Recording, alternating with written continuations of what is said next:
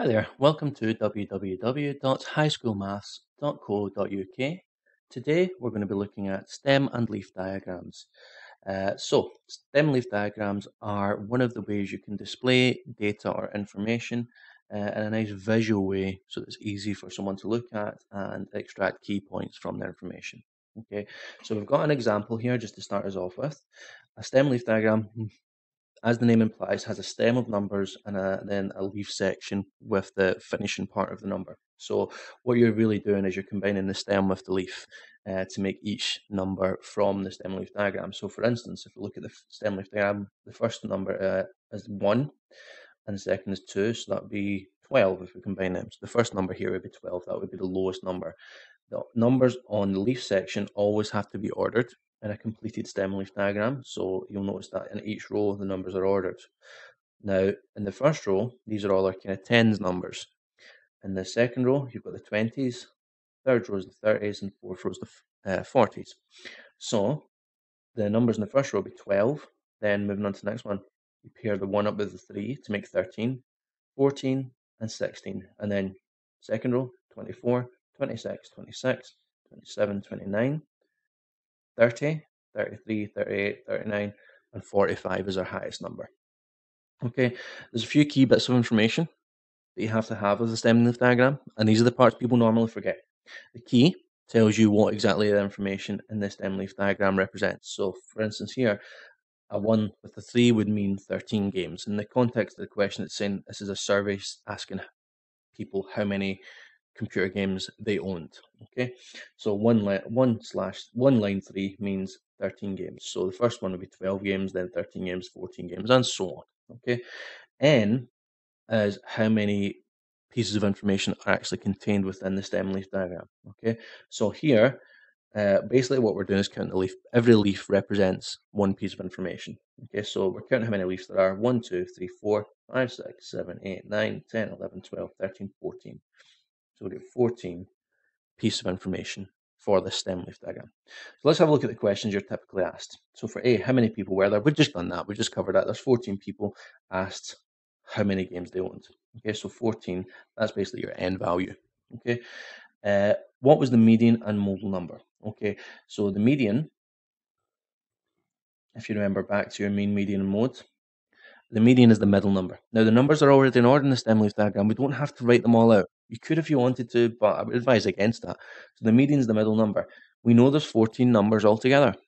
So we're going to split it 7 in the bottom half, 7 in the top. So we're going to count in 1, 2, 3, 4, 5, 6, 7. Right, so I'm thinking that's my middle, but I'll check from the other end as well. So starting at the end, 1, 2, 3, 4, 5, 6, 7. So 7 in either half. Just double checking that there. What it's saying is our median is between this 6 and 7. But remember, it's not a 6 and a 7, it's a 26 and a 27. Okay, and what's halfway between 26 and 27? 26.5. Okay, the mode on the modal number is the most common, and there's only one number in this whole stem leaf diagram that's repeated, and that's the 2 6s here. So that's 26. Okay, remember that partners up with the 2 beside it. So 2, the stem, and then the leaf, 26, 26. So that's the only number that repeats. The range is your highest, take away your lowest. Okay, so the highest number was 45. Take away your lowest number, which is 12. And that gives us 33. Okay, so quite a big range of numbers in that data. All right, so that's your basic idea of how you read a stem leaf diagram. Remember that key and remember the N value. It's really important because they're the parts people forget about. I guarantee people forget about them more than anything else in the stem leaf diagram.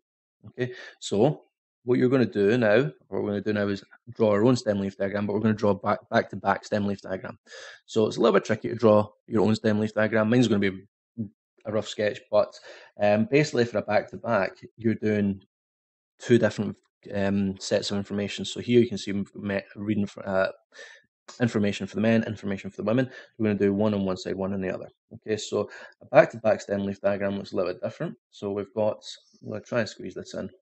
So we've got a stem going down the middle, and that's okay. So our numbers range from the kind of tens up to the 40s. So we'll start at 1, we'll go 2, 3, and 4.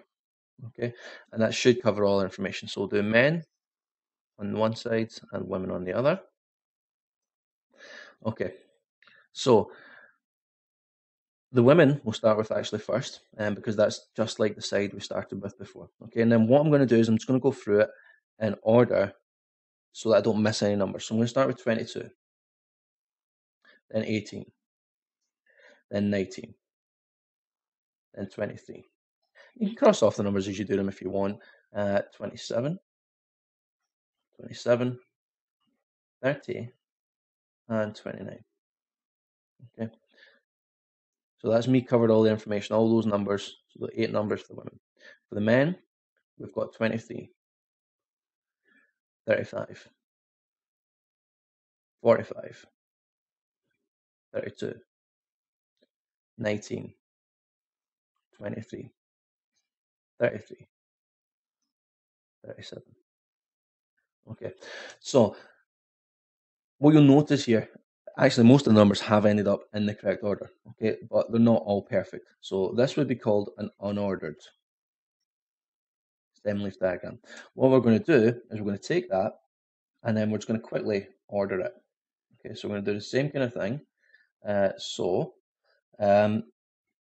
go 1, 2, 3, and 4, men, women. Okay, and actually the women's readings were all in order. So 8 and 9, 2, 3, 7, 7, 9, and 0. So they were all fine. The men, we had 1 on this side. It was this one was fine, 23, 23. This one here, the 30s row was basically the only one that wasn't ordered. So we've got 2, 3, 5, 7. Now we order it from the inside out. So 2, 3, 5, 7. So it's not left to right, it's from the inside, from the stem, and then going outwards through the leaves, and then the 5 at the end. Okay, so we should have, there was 8 numbers for each group, so we should have 8 leaves on each side. So 1, 2, 3, 4, 5, 6, 7, 8. 1, 2, 3, 4, 5, 6, 7, 8. Good, we've not missed anything. That would be your ordered back-to-back stem and leaf diagram to represent this information. What have we forgotten? The key and the end number. So here, I'm just going to put n equals 8 on this side and n equals 8 on this side. And my key would be, and we just choose any random example. It doesn't even have to be one from the table. I'm going to choose one from the table. I'm going to choose 390. That's the 30 for the women, means 30. And it's talking about the ages of men and women. So it means 30 years old. Just squeeze that in there. Okay, so that's your kind of key. You can put it in a box if you want. My box is terrible. Okay, there we go. So that's our back-to-back stem leaf diagram, n numbers for each side, and the key to represent the information. And then asks us to find the modal and median ages of the men and the women. Okay, so let's do part 1. Let's do the men first. So the mode, let's have a look. What number repeats on the men? The only one that's in an order is 23 and 23. So that's our most common number. You can see you've got a 5 here and a 5 here in the leaves, but that's not the same. This one's 35, this one's 45. So it has to be right next to each other in the same row to be common. Okay, so 23 and 23 would be our mode. That's the only numbers that repeat for the men. And the median. That's actually, let's do the mode for the women as well just now. So the mode for the women and the median. So the mode for the women is so here we can see again, we've got a 9 and a 9, but that's a 19, that's a 29 when they combine with the stem. So the only numbers in the same row would be the 7 and the 7, the 20, which represent 27 and 27 are stem leaf diagrams. So the mode for the women, or the modal value for the women, is 27 years old. Okay, the median for the men. So the median is the middle number, remember? So both groups have 8 numbers. So we're going to split them into 4 and 4. So we'll start with the men. We're going 1, starting from the inside, working out. So 1, 2, 3, 4.